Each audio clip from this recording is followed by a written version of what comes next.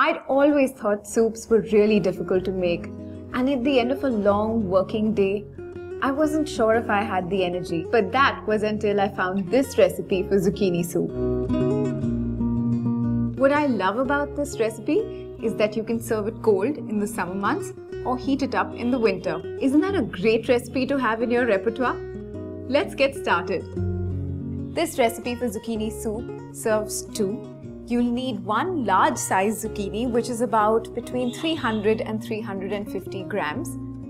You can start by cutting the ends off. Cut the zucchini in half.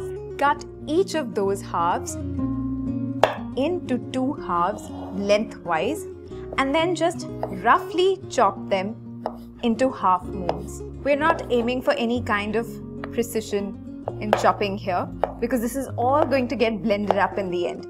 So just roughly chop the zucchini.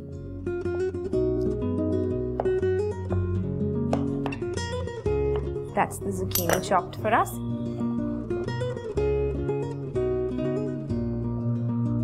We'll need the zest of one lemon about this size. When you're zesting lemons, it's important to get just the yellow sunshiny bits and not the white bit. The white bit is what causes bitterness. You can take the flavor of anything that you're making from lemony to really bitter. The last little bits of lemon zest are a little bit tougher to get out. Makes you build your muscles.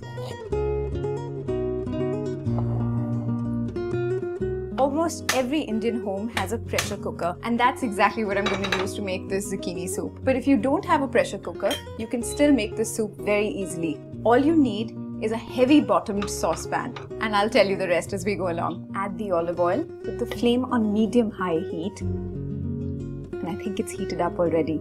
Add minced garlic, saute it for about a couple of minutes. You can hear it sizzle. Be careful not to let the garlic burn. There's nothing worse than burnt garlic in your soup. Add a tiny pinch of chili flakes if you like a little bit of heat in your food. As soon as you can smell the chilies in the air, quickly add the lemon zest. But be careful because lemon zest can go from fragrant to burnt very quickly. Add the zucchini bits. Toss it around so it gets coated in the spice mixture. Let it cook for just about a couple of minutes and pour in the vegetable stock. Take the flame up to high and wait for this mixture to come to a boil. If you're using a pressure cooker at this point, you should take the heat back down to low, put on the lid safely, and take the heat back up to high so that you can give it 2 whistles. If you're not using a pressure cooker, you can just replace this with a regular lid and let it simmer for 10 minutes.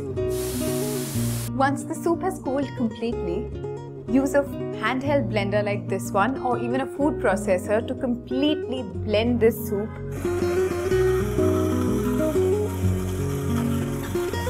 Make sure that there are no chunks left in the soup. Just blend away all the chunky pieces of zucchini. I bet you'd never imagined that it was going to take on a neon green color. Season the soup with a little bit of salt and pepper. Actually, it's salt and pepper to taste. Just give it a good stir. When you season to taste, it's always a good excuse to taste.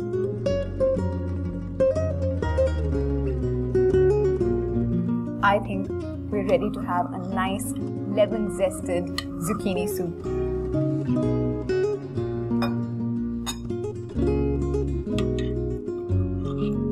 I'm just going to sprinkle it with a little bit of olive oil and some freshly grated pepper.